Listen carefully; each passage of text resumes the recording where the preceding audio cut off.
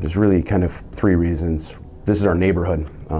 My company owns and operates the Wi-Fi network on the Staten Island Ferry.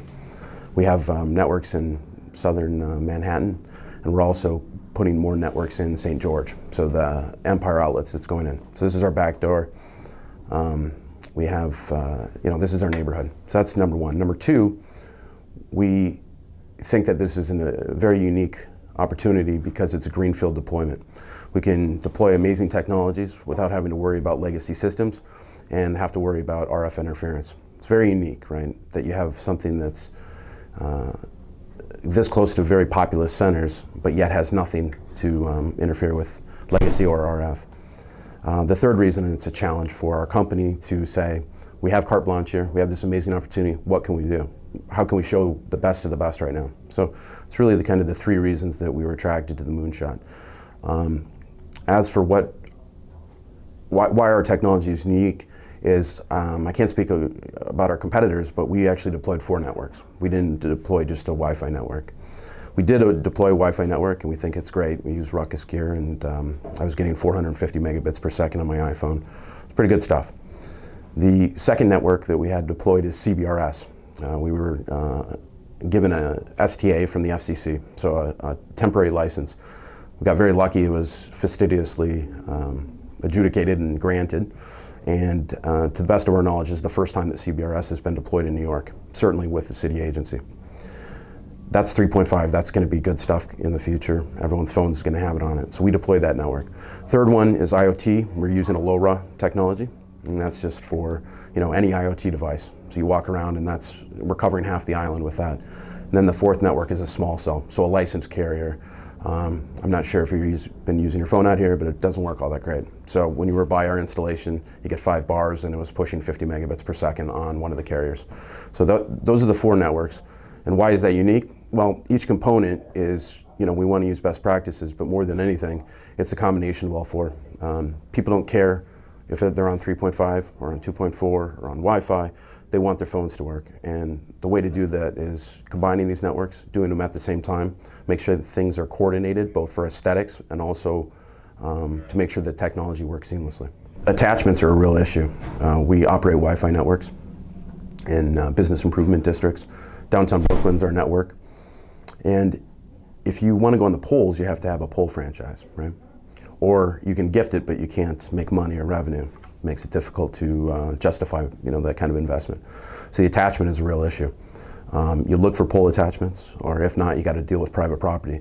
It's a street fight. You got to go out there and you got to cut these deals. It's very, very difficult. Anyone tells you otherwise isn't being honest or isn't that bright. One way to do this is you go to rooftops and use wireless technology to move a lot of data around. I think all 3 companies here showed that you can bring a lot of data on there very easily. For my money, this is the most wired place in the world right now, with these 3 networks operating, our 4 networks on top of the other 2 Wi-Fi networks. So per capita or per square footage, this is literally the most connected place in the world for this week. And we were allowed a week and a half or so to deploy it. The rest of the city is not going to operate like that, but using wireless backhaul is a way to really cut down the time and get it out there. But technologies like CBRS are really going to change things. You need perhaps 20% as many as Wi-Fi.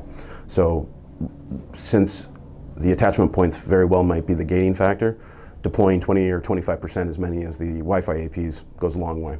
Cuts down on how many you have to put out there. But it's going to be a difficult task when you especially get into these urban areas.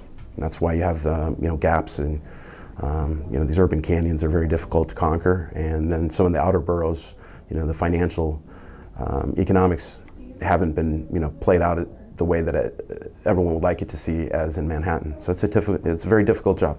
We're talking about Wi-Fi, and we lease SSIDs to people, and our clients are concerned that it's going to be so polluted that in 3 to 4 years it's not going to be of the quality of service that is going to be interesting to them. Hopefully it's longer than that, but there's a finite amount of capacity that these frequencies have, and it's unlicensed. 3.5 is still being worked through, but the regime is going to involve light licensing and some coordination. That's going to be in everyone's phone within 36 months, okay? And they're going to sell these frequencies hopefully next summer, they're around. So the chipsets are going to start supporting different technologies that are really going to aid this. The Wi-Fi, once again, is very polluted. We're deploying in a very dense business improvement district, and it's tough. The quality of service isn't there. So technology is really the way out of this. You can densify to some point, but you're causing interference on yourself at some point too. So the way forward is definitely different spectrum, different technologies, be that CBRS, be that millimeter, be that 5G. 5G, there's plenty of spectrum available, and as they deploy that, hopefully for a while, it'll be a clean experience, and that'll be something that either, if not a permanent solution, might be a 5-year, 10-year stopgap. We come out here and in 10 days we deploy $50,000 worth of kit, but all anyone wants to talk about is this $50 wrap.